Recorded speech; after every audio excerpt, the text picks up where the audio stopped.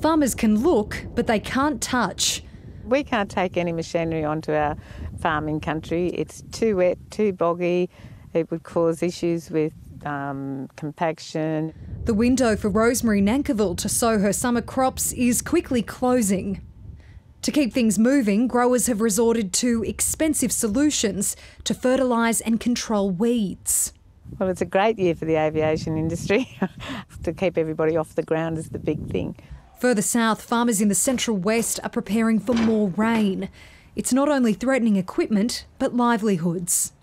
Been unrelenting.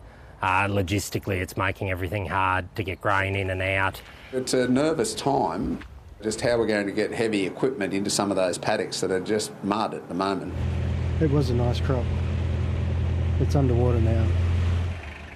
Ross Emery has been dropping groceries to his parents' isolated house at Bajerabong, west of Forbes. Well, it's been coming up and down all year.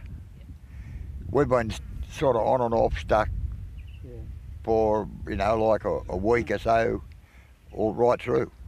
Multiple areas affected by flooding are now able to access disaster assistance, including concessional loans and freight subsidies for primary producers.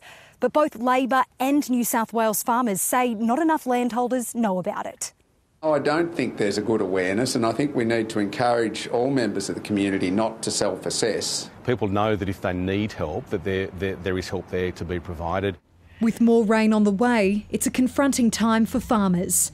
Kathleen Ferguson, ABC News, Yarraman.